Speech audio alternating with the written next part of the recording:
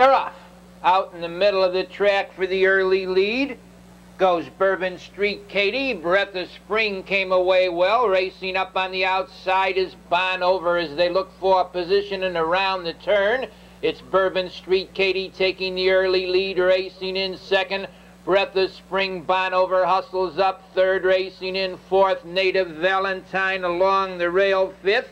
Never the Same, they go down to the quarter mile. Bourbon Street Katie leads in 29 seconds, racing in second by the stands the first time.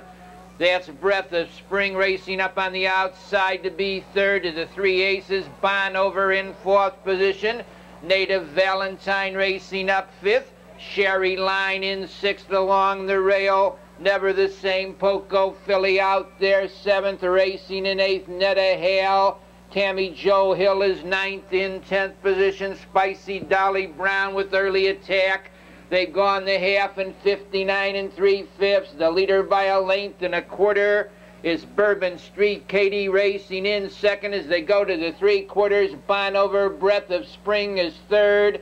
Racing on the outside, fourth to the upper turn with a rush is Spicy Dolly Brown. They move into the turn. The field's tightly bunched.